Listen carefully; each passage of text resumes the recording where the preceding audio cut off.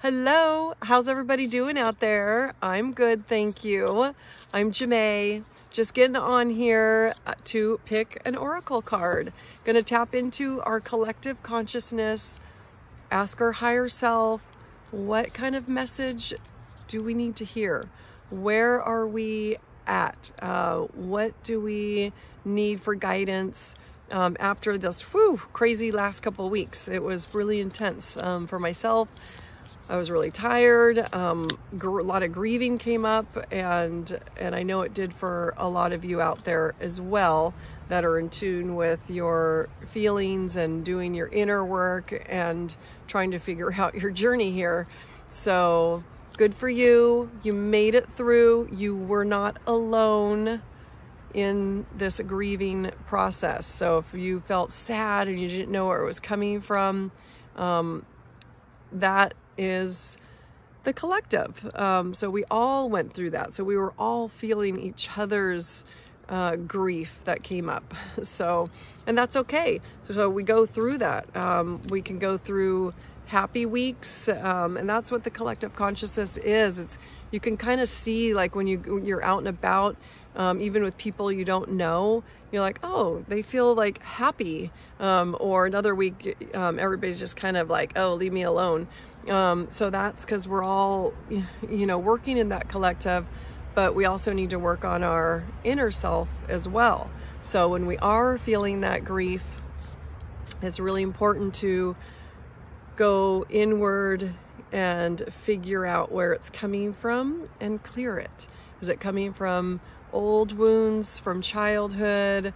I mean, that's my thing. I'm always, saying, got to clear your traumas from childhood, teenage years, because that's where dysfunctional patterns came up. And that's what I could do with my intuitive work. Tap into the Akashic records or the all that is space, and read your blueprint and see where those traumas are and how to cut the cords and clear that. So that's why it's so important to do that inner work, because then ultimately in this time and space that we're in right now, we're on a new timeline. So it's just an amazing, exciting time to be here. There is so many energy shifts, conscious shifts that we chose to go through coming back here into this kind of, let's see, it's been called the false matrix.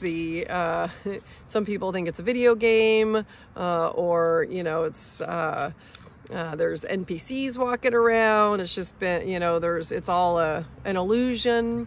But what I feel is that we have to really just keep feeling in our heart space. I think that's why we're here, is to raise our consciousness and frequency through our heart and in love. And that is real to me. So, so just remember that. And I feel like nature has that frequency as well, the love frequency, our animals. So there is a lot of realness too.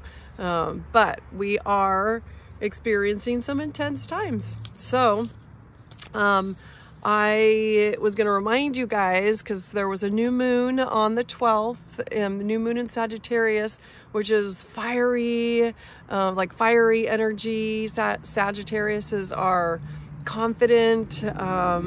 They are, gosh, I wrote something, compassionate. My memory is not so great, so I actually have to write stuff down. And I should know Sagittarius really well, because I'm dating a Sagittarius, and he is all these. He's an independent, emotional intelligence, super honest, so that's a great trait of Sagittarians. And so this new moon in Sagittarius, it felt really potent and amazing. So it's definitely, it feels like that magical energy is still there. So make your intentions and dream big. What do you want for yourself? Like, really put it out there and feel it to be true.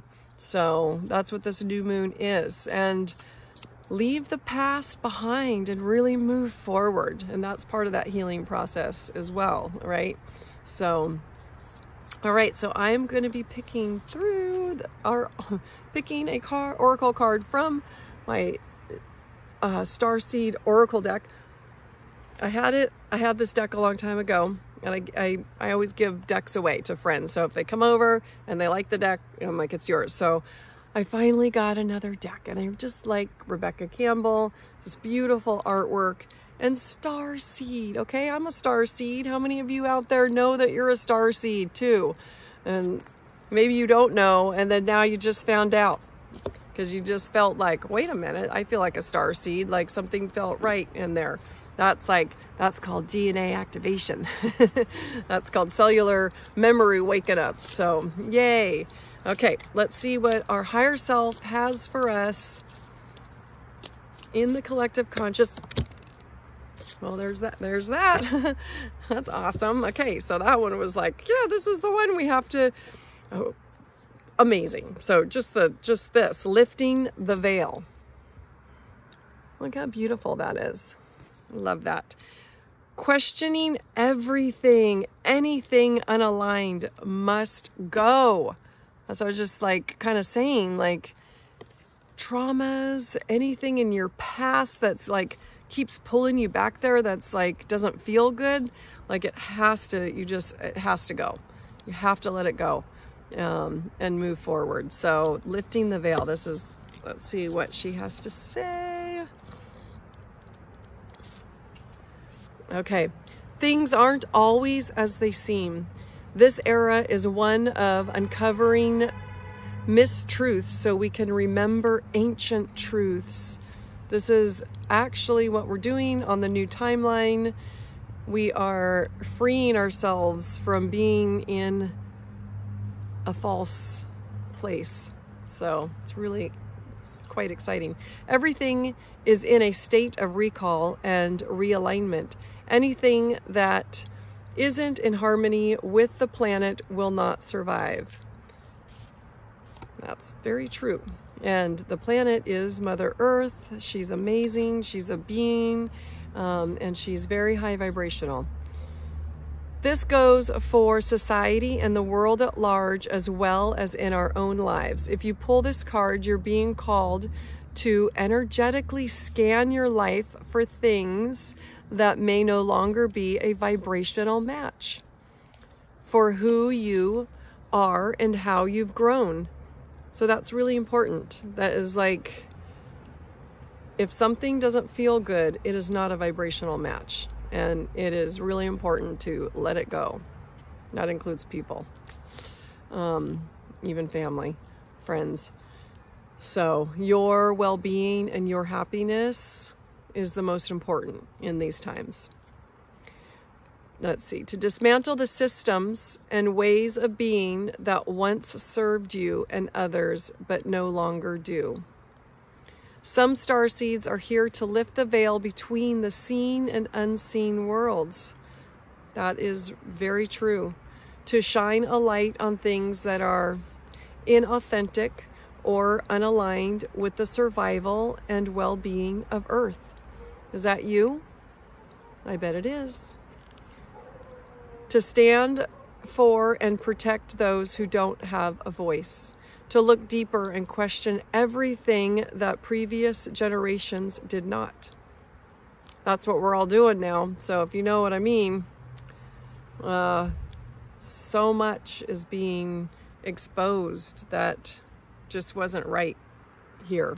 So, and that's because of all the starseed consciousness that came into this time and space, or that false timeline came in to shift that, to dissolve that false timeline that we were getting looped in. So a lot of our friends and family have been looping in this false reality. And so we've come in to collapse that, dissolve it, and we're holding that vibrational space, that frequency, of the original timeline. So it's really exciting. So I get so excited talking about it. You're being called to trust yourself, notice what's out of alignment, and then take the baby steps required to bring it back into harmony.